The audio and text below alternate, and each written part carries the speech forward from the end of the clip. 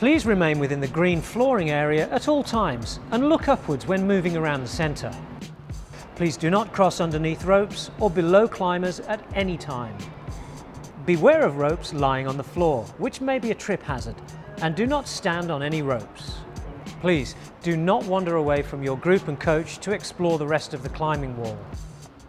Please do not interfere with any instructions given by the coach or interact with the climbers whilst the coach is managing the session. Only one parent will be allowed in to watch at any one time. Please do not take photographs except of the people within your group.